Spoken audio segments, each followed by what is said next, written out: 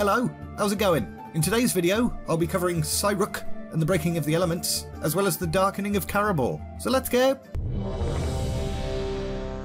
The Orcs had gained control of a large chunk of Draenor, and Blackhand commanded them to gather near the Temple of Karabor. This was probably going to be the biggest battle of the war on the Draenei thus far. If they could destroy Karabor, the Draenei would be extremely disheartened, and that would make conquering Shattrath a lot easier, which is great. The Orcs camped near a volcano outside the temple. They'd met little resistance on the way there and everything seemed dandy. But then suddenly, explosion. Cyrukh had taken form in the heart of the volcano and unleashed a firestorm which swept down the mountain. The Orcs were absolutely bloody terrified, especially former Shaman. They saw this attack as a sign that they'd angered the elements by embracing fell magic, and Gul'dan was a little bit annoyed.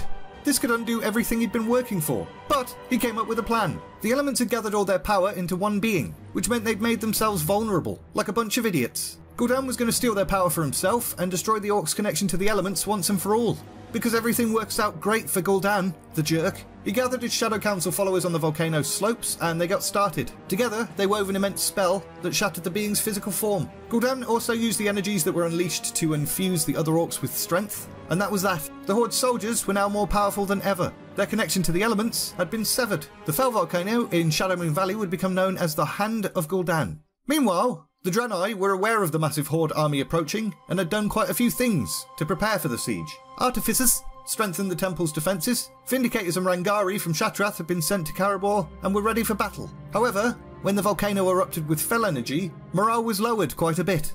Many of the Draenei were still sceptical that the Orcs were in league with the Burning Legion, but now proof was right in front of them, in the form of a giant fell volcano, so they were like, oh bugger balls, I guess it's true. Velen walked among his people, imbuing them with the light and inspiring them with courage. He remained on the front lines even as the Horde reached the stronghold and unleashed their siege engines. The bombardment was relentless. The siege engines hurled boulders full of fell stuff at the walls until they crumbled, and the Orcs stormed through the breaches with murder in their eyes. The Draenei fought with a ferocity that the Orcs had never witnessed in them before.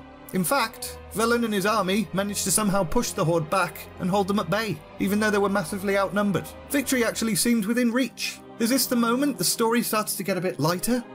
Nope. Gul'dan and the Shadow Council turned their focus on the Dark Star, also known as Kara, drifting above Shadowmoon Valley. They had no idea it was a Naru, but they knew it was bloody powerful. The Shadowmoon Shaman had worshipped it, and it was against the law to tap into its energies. But Gul'dan didn't give a crap about the rules.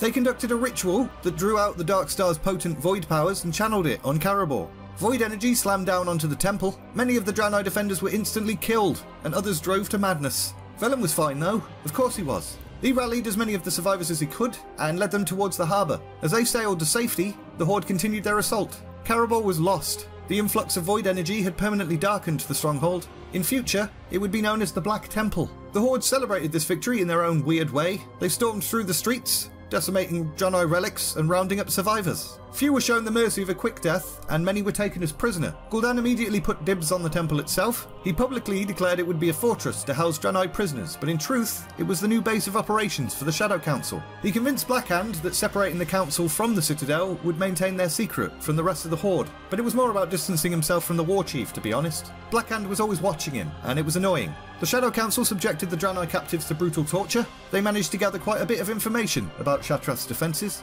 The city boasted a larger garrison than Karabor. It was going to be the toughest challenge the Horde would ever face. And we're leaving it there! In the next video, Manaroth arrives on Draenor and the Orcs take their final steps towards becoming slaves to the Legion. If you enjoyed this video, like, subscribe, all of that bollocks. Also there's a link to my Patreon in the description. But thanks very much for watching, and see ya!